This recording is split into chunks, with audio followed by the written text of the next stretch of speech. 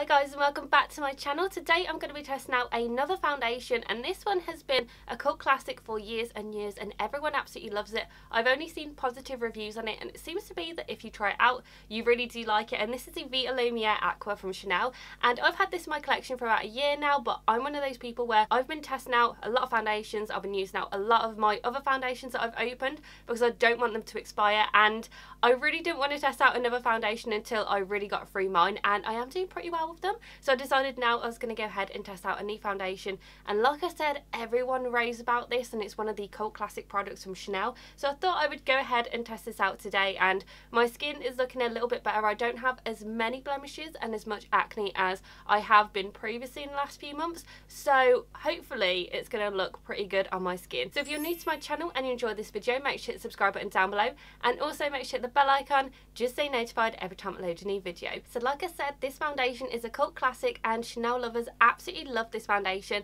and I've been really intrigued in it for the last few years, but last year I decided to bite the bullet and go ahead and purchase it. And I do have very oily sensitive skin, and I haven't actually seen any reviews on my specific skin type because I think people tend to steer away from it, and it's usually one of those for dry and oily combination skin. So we'll see how it goes on my skin and see if I get a reaction, see if I get oily throughout the day. So I do have this in the shade 30 beige, and this is probably the closest match for me. I'm usually BD31, which is a warm undertone, because I do match all my foundations to my neck and my body because I don't self-tan my face. But to be honest, if it is too neutral, I don't really mind because I have just purchased some new mixing drops from LA Girl. Apparently they're supposed to be really good, so if I do like the foundation then I can just mix it with those. So this foundation retails for £40, so it's not cheap at all, but it's probably the cheapest foundation that Chanel do have. So if you do want to test out a Chanel foundation, I recommend going ahead and picking up some of the cheaper ones. So for Chanel foundations it's affordable, but for a normal foundation it's pretty expensive. So this only comes in 12 different shades, which is the only thing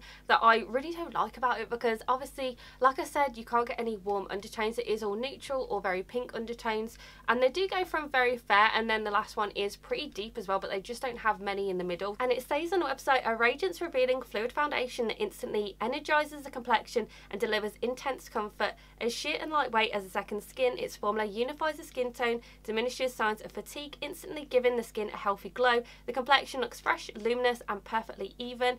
Mineral powders and light reflecting pearly particles leave the complexion looking even and luminous. A hyaluronic acid derivative provides long-lasting comfort. Lotus water and a natural brown seaweed extract help restore vitality and tone, and SPF 15 sunscreen. And this seems like it's going to be a really good foundation. It seems like it's got a lot of skincare in there to help your skin. It's going to be a second skin effect, so don't expect it to be full coverage. I'm expecting it to be like a light coverage, but then buildable to be possibly medium, but I really like light medium coverage foundations and sheer foundations. So I'm going to go ahead and zoom in and we're going to test out this foundation, so if you want to see how it goes then just keep watching. So we're all zoomed in and ready to test out the foundation, and I've already primed my skin using my two favourite primers. They're both from e.l.f. I have the matte putty primer and the blemish fighting one, and as you can see these are my go-tos. I use them all the time when I do my makeup. I love them and I know exactly how they go with all my foundations. So with the bottle it looks exactly the same as the Ultra Latant Velvet. So this one is the Vitalumiere Aqua and then this one is the Velvet foundation, so they look exactly the same.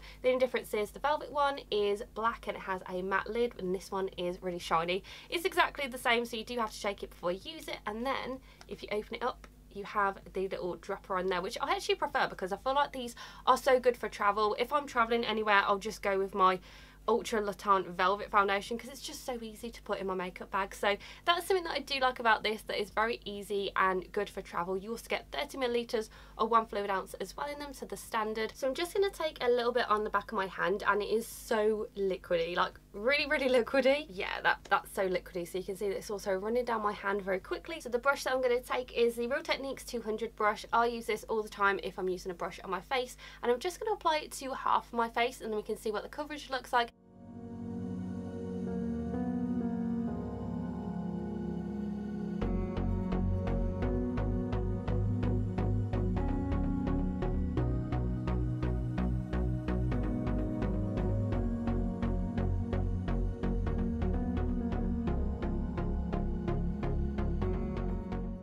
This is what one layer of the foundation looks like, and I feel like it looks so nice and so pretty on the skin. So you can see that there is a pretty big difference. You can see a lot of redness, a lot of blemishes on this side, and then on this side it has just evened out the skin tone. You can still see my blemishes. It is a light coverage foundation, but the shade isn't too bad compared to my neck. Now it is looking quite light, so I feel like I could probably go a shade darker, but it looks so nice. Like, you can see that my redness is almost covered up here, then on here you can see that I have a lot of it, so it just looks like it's evened out my skin tone. Now it is picking up quite a bit where I have dry patches, because at the moment I am using a lot of acne fighting products and parts of my skin does tend to get pretty dry, so it is picking up a lot on my top lip and then also on my chin and the side of my nose. But to be honest, everywhere else it looks really, really pretty, and I'm so happy with the way that it looks. So I really do like it, and I would happily go out with my skin looking like this because it's a really nice coverage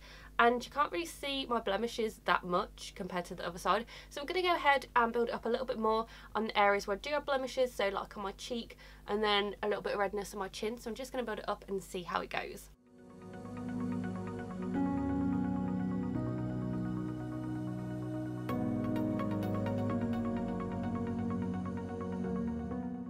It does build up really well, and I can see that a lot more redness has gone on my cheek, but I'm really happy with the way that it looks. I would happily go out with this coverage. It builds up very nicely. On my nose it's not building up very well, but that's because I'm getting quite dry around my nose at the moment. Then on my chin you can still see a bit of redness, but again I am very, very dry there. So I feel like if you are very dry, it probably won't be a good foundation for you, because it's not mattifying, but it's sort of like a semi-matte, so it's not a glow. It looks really natural. With my oily skin it's looking nice. With my dry patches it's looking okay. Not really too fussed with that, but I feel like it looks really nice. So I'm going to go ahead and do the other side, and we're going to use a sponge and see if we can get a different coverage and see how it looks.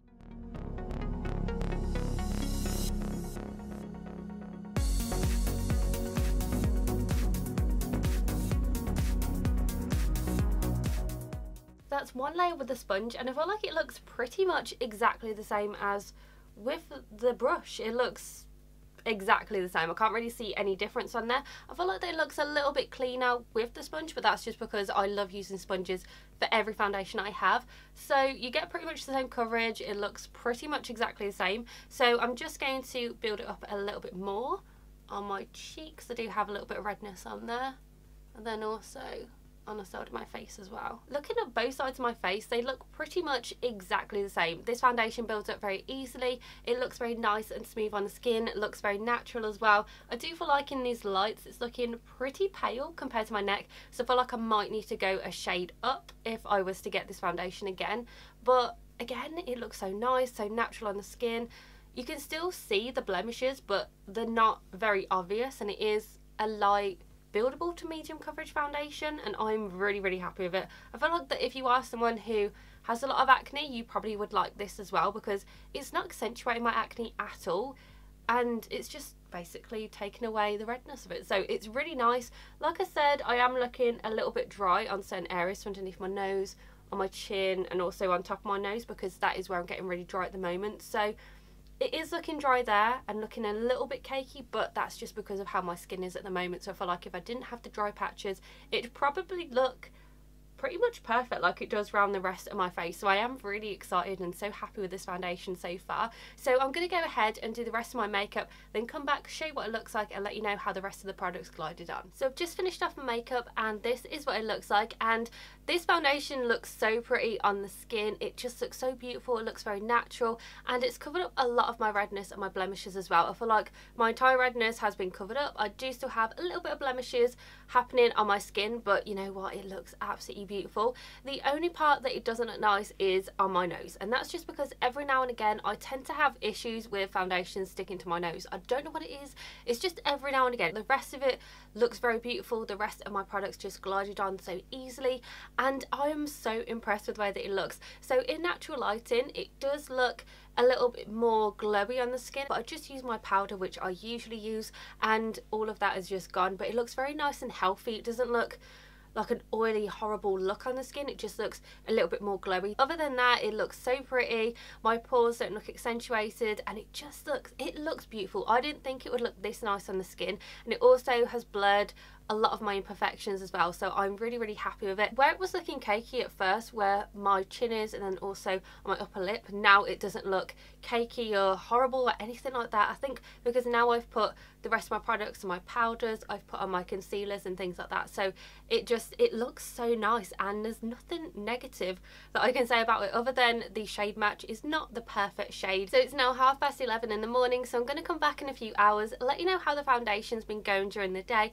then I'll come back at the end of the day and let you know how it looks, if I like it and if I don't, and just show you how it looks at the end of wearing the foundation. I'm back and it's now 5:30 in the evening, so I've had the foundation on now for 6 hours, and I'm now doing an update in natural lighting, so you can probably hear that there are some birds that are tweeting at the moment, so please do not mind that because I'm outside of my back garden. But I just wanted to give you a check-in because I've just got back from my mum's. It is Mother's Day today, so been out and about, been at hers as well, you know, spending some time with her.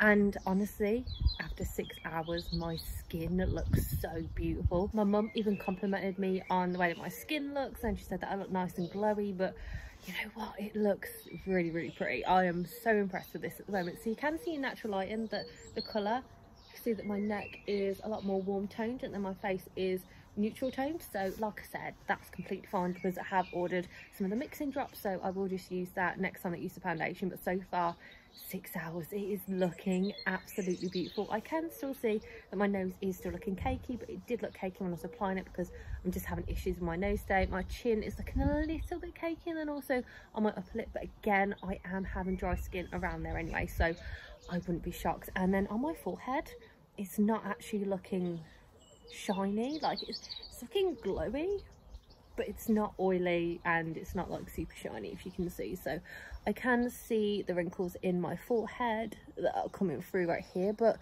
it hasn't actually come off on any areas of my face at all. Still have it on the sides of my face, which are the first places that any foundation comes off of. But you know what, it is still looking really, really beautiful. Where I've had my glasses on the sides of my nose, it is looking cakey there, but everywhere else it's looking completely fine. It's looking really good, and I'm shocked that it's been doing this well in 6 hours. So I just expected that it was going to be coming off after a few hours because it's not necessary for oily skin. I really like it. I feel like it's very beautiful. My skin feels very soft, and it just looks very natural on the skin. It doesn't look horrible, so I'm really impressed with it, and I'll come back at the end of the day and give you a final review and let you know how it's been going. It's the end of the night and it's now 10:30 in the evening, and I've had this foundation on now for 11 hours and I'm so tired. I need to get this makeup off and I really just need to go to bed and go to sleep. I'm so tired right now. So I am very, very impressed with this foundation. I have just looked at my skin and I don't actually look that bad. So I originally thought this foundation was going to be one that is specifically just for normal skin or dry skin, and it would go really bad on my oily skin. And I'm pleasantly surprised because this looks so good at the end of the day. It has been 11 hours since I finished off my makeup, so it's actually been on for longer than 11 hours. And it still looks so good. Now you can tell that it has come off on my forehead. I am super, super oily on my forehead. That is where my oils always peek through. So I am super oily on my forehead and it has come off on there. And then around the sides of my nose it's come off as well. Again, where I get very oily. On the tip of my nose it's come off, but again, that's how it looked when I first applied it. And then also on the sides of my nose where my glasses are, it's come off. A little bit of my chin's come off, but on the sides of my face where all of my foundations come off, it has not come off. My highlighter, my blush, my bronzer, everything is still on the skin and it still looks pretty good. I mean, I'm pleasantly surprised because I thought this would do really bad. I thought I would go oily after a few hours. I didn't think it was going to stay on my skin. I thought it was going to look awful by the end of the day. And it doesn't. It genuinely looks good. Now, it has been 11 hours since I applied it, so any foundation that I wear other than my Estee Lauder Double Wear is going to look oily on my forehead. Every single foundation, because that's just how I am. I am so oily. I'm an oily mess, and it's literally just how my skin looks. So I didn't feel anything on my skin at all during the day. It didn't feel heavy. It felt very lightweight. Felt like I was wearing moisturiser, which I really liked. The rest of my makeup just glided on so nicely and so easily, and it looked very flawless on the skin as well. The only thing I don't like is the undertone. It is too neutral. The fact that they don't do any warm undertones in this foundation is annoying for me because I really like it. And when I first applied it, I did try with my fingers, I tried with a brush and also with a sponge, and it looked pretty much the same if I was using a sponge or a brush. Built up very easily. I didn't even need to go over this side, which I usually do with a sponge. I didn't have to go over it, which was great for me. The only place that it looked horrible was where I am very, very dry, so on my chin and also on my upper lip and on my nose, because that's where I tend to get dry from all of my acne products. So it's one of those where at the moment I tend to be more combination because I do have dry patches on the skin. So that was the only way that it didn't look very good, but it looked really nice on the rest of my face. It built up very easily as well. I did also like the fact that with one layer it covered up pretty much all of my redness. You could obviously still see the blemishes, but the redness has gone down a lot from using the foundation, and I've never really had a foundation that looks so natural on the skin, where it's covered up all of my redness and my blemishes don't look super obvious. I've never had that with foundation before, and I really do like the way that it looks on the skin without the rest of my makeup, and then with the rest of my makeup it just looks so nice. And even my mum today complimented my skin and said that I look very glowy, and that's something that I like, the fact that someone hasn't said that it looks fake or that you can tell that you're wearing makeup. I asked Neil earlier what he thought about the foundation. He said it looked nice. So like I said, I'm pleasantly surprised. I really like the foundation and I'm so happy that I tested it out. I feel like my top two foundations are going to be this one and then the Le Teint Velvet foundation from Chanel, because the Le Teint Velvet one, that one has more of a matte finish and this one has more of a semi-matte or glowy finish, very natural on the skin. So I feel like these two are going to be my go-to foundations, and the fact that this has lasted so long on the skin, it's just crazy. And then at the 6-hour mark, when I was doing my check-in in natural daylight, it hadn't come off anywhere. It looked pretty much exactly the same as when I first applied it, and like I said, I've had no irritation, I haven't felt it on the skin, and it just looks so good and I'm so impressed with it. So this is a foundation that I'm going to be using a lot. It's going to be a new go-to of mine, and I give it a massive thumbs up as well. So if you guys do want to test it out, then I definitely recommend you going ahead and getting it. If you do have dry skin, I don't feel like it's going to be the best for you on your dry patches, but other than that, I say go ahead and try this foundation out. I definitely think it's worth the money, and I've seen so many amazing reviews on this foundation and people have been absolutely loving it, and in all honesty, I'm loving this as well. I've only been using it for one day, but already I really like it, and it's one of the best foundations that I've tried out on my channel. I can't really say any more other than that I really like it, and I definitely recommend you guys checking it out. So this is my review of the Vitalumiere Aqua foundation from Chanel. I hope that you enjoyed this video. If you've tried out this foundation, and if you like it or if you don't, just comment down below to let me know. And if you have any recommendations of any Chanel products or other products that you want me to test out, then just let me know as well, and I'll be sure to check those out. And make sure that you give this video a very big thumbs up and subscribe to my channel. And I'll see you in my next video, guys. Bye!